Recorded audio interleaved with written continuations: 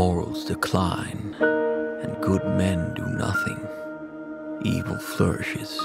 A society unwilling to learn from the past is doomed. We must never forget our history. We must never lower our guard.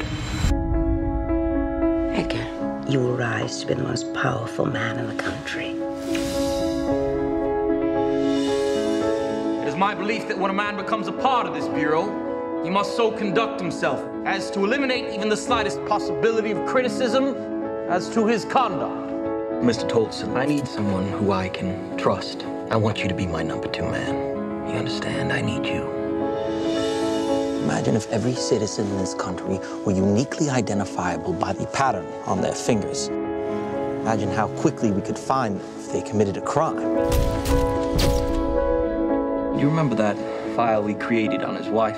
Mrs. Roosevelt. Will you make a copy for me, please? Is that legal?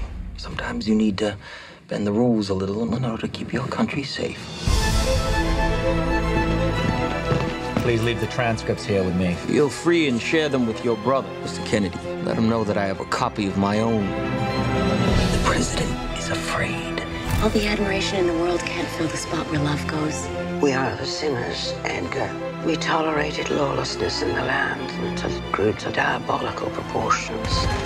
The blood is on your hands, Edgar. What are your exact qualifications for your position of leadership in this bureau? My qualifications, sir? I don't know who I can trust anymore. I see right through you. You're a scared, heartless, horrible little man. Don't wilt like a little flower. Be strong. Yes, Mother.